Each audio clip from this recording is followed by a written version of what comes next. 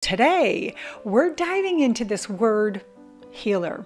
What does it mean to be a healer? Are you a healer? Can anyone be a healer? Where do you have to go to get a healing, right? And how many different types of healing modalities are out there? If you've been watching my channel for the last couple years, I have immersed myself into focusing on all different aspects. Check out that playlist, you'll find plenty. But today, we're diving in it for you. And what does that mean? You're actually going to take a little test with me, and you're going to uncover, we're all healers, by the way. We are all healers. We can all heal ourselves. So today, you're going to learn what does that mean and what type of a healer you are. If that interests you, stay watching. That fun video is coming up next.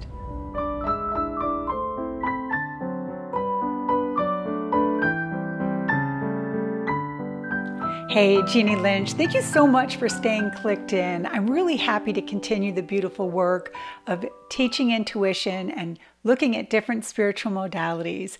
And today we're just looking at the word healer, healing.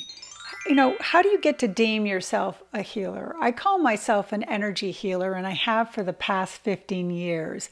And yet I'm not certified to touch you with Reiki. That's not the way I heal. I actually call myself a healer through healing through communication.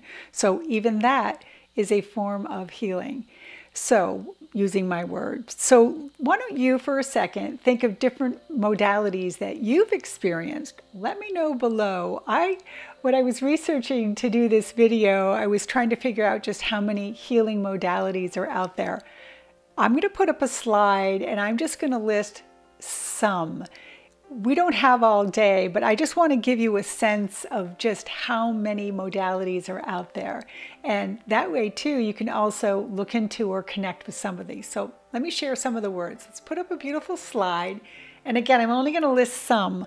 Quantum touch, EFT tapping, Reiki, healing touch, Ayurveda, chakra healing, breath work, chiropractic, biofeedback, aura healing, aromatherapy, massage, angel healing, hypnosis, cranial sacral, crystal healing, therapy, color therapy, distant, divine healing, self-healing, and sound healing. Okay, come back to me now. I could go on and on and on. We're going to make this a quick video. The point is there are so many different ways to heal out there.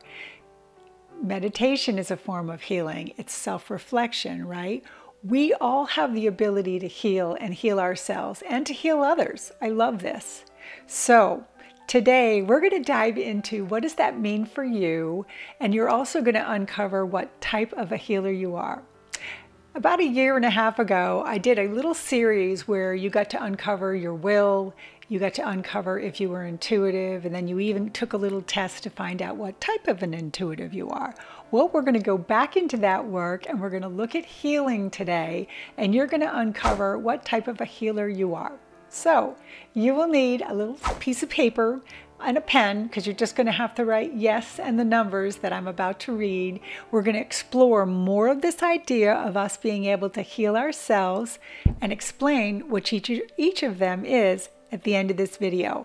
So much fun. Are you ready to uncover if you're a healer? Okay, let's do it. That test is coming up next. I'm so excited that you've hung around to take this test. Before we do this, we're just going to do a little visualization to get you a little grounded, a little connected to source, so that you can absolutely answer these questions straight from your heart. Okay, to get you grounded, let's take a beautiful 3 deep breaths. You can close your eyes to do this, or you can stay watching through the visualization. I'm just going to activate your own healing within you with your hands, okay? So please, 3 deep breaths, and let's do this together. In through your nose, out through your mouth. 2 more.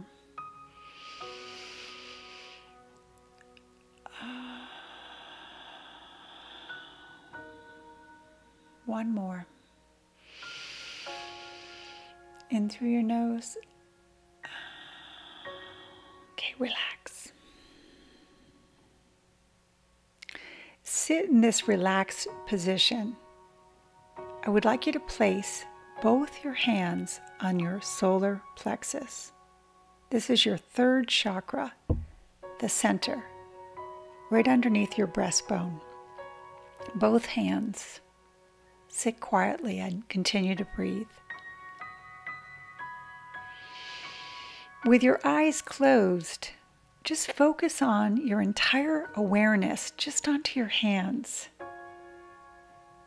And when you do this, you will notice they will gradually just become warmer. They're picking up energy from your own energy force, your own prana, that's stored in your solar plexus. Notice that now.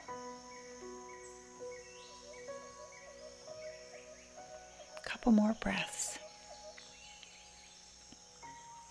Now I want you to remove your hands from your solar plexus, and I want you to take your fingers and bring them up to your forehead and lightly touch your forehead.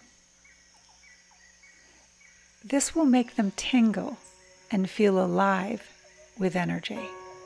You're connecting. Let the streams of that prana energy flow into your hands now. Notice the vivid sensation this should cause.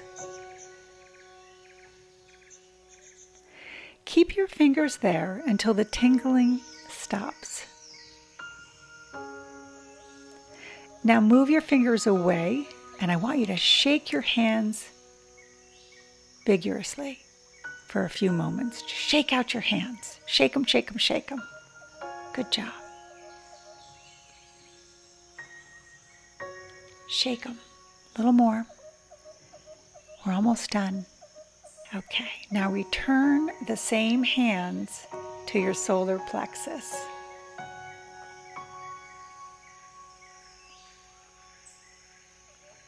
Open up your eyes and come back to me. Okay, so basically you just activated your own internal prana from the solar, where all the power of your soul is stored, okay, right up to your head and then back into your solar. So we're connecting, and that's what we're doing when we're healing. So now that I've got you grounded, I'm going to get ready to ask those beautiful questions. I'm going to put up 3 slides, 12 questions, yes or no. Grab your little piece of paper and pen. Let's dive in and uncover what type of healer you are. Enjoy. Ready? Okay, slides up. The first 4 questions. Question 1, are you a good listener? Yes or no? Question 2, do you make others feel at ease? Is that a goal for you? Do you make others feel at ease?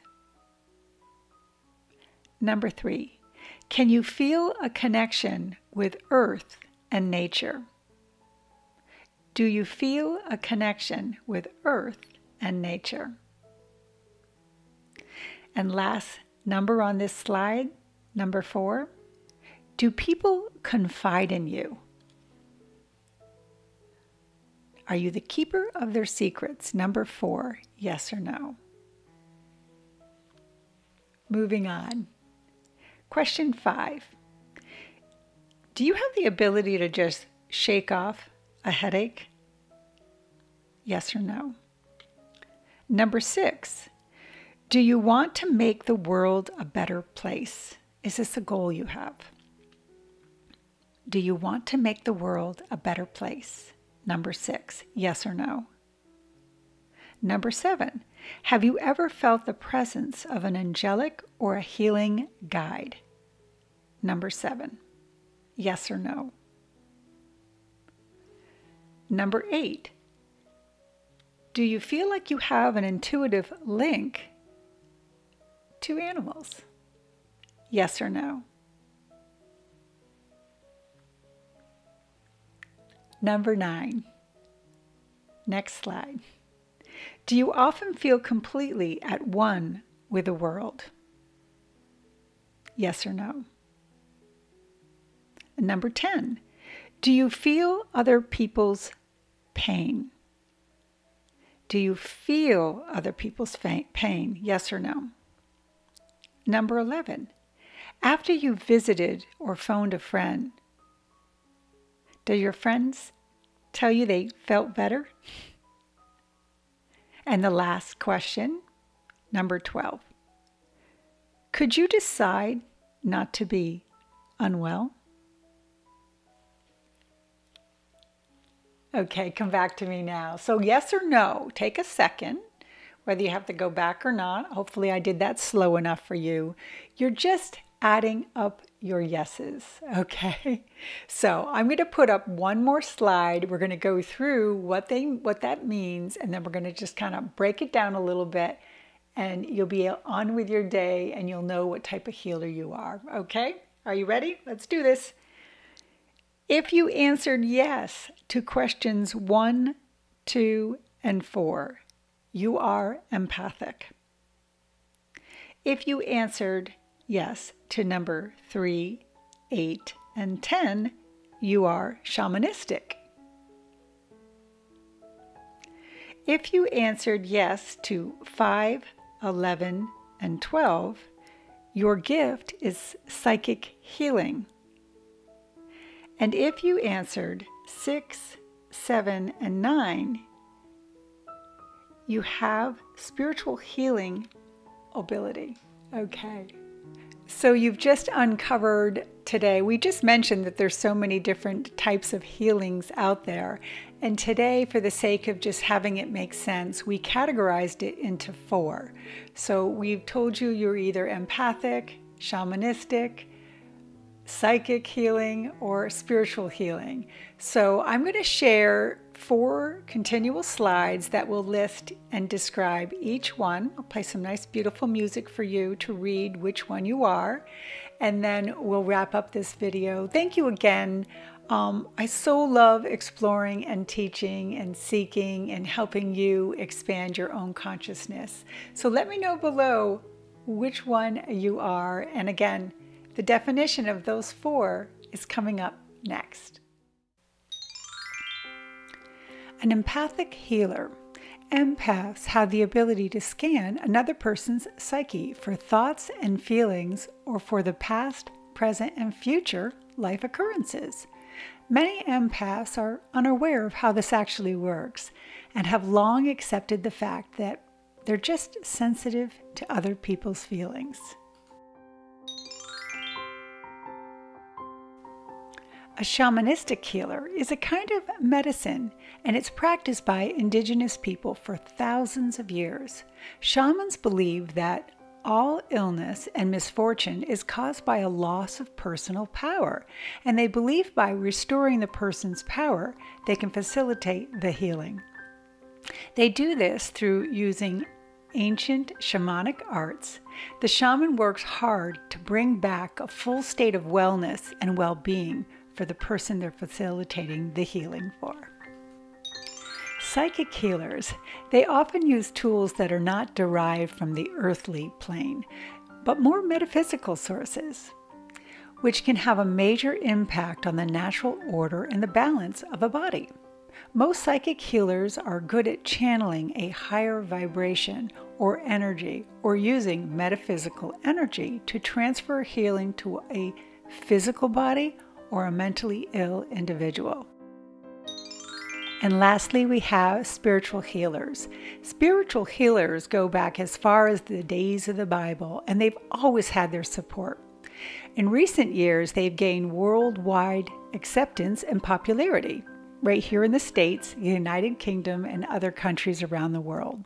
Spiritual healers believe that their therapeutic effect results from channeling a healing energy from an assumed source from the healer to the patient. So, now your homework. You could be a couple of those, by the way. You might be all 4, right? It's just to have the beautiful awareness in the conversation that we can heal. And, the first step is to uncovering that for yourself. The second step is, you can get into healing others. In fact, I charge you to do so. And then distant healing, what is that? Go back to when you were going, to church, or you see on Facebook, someone will ask for a prayer, my brother was just in an accident. Can everybody put some intentions around sending him healing light?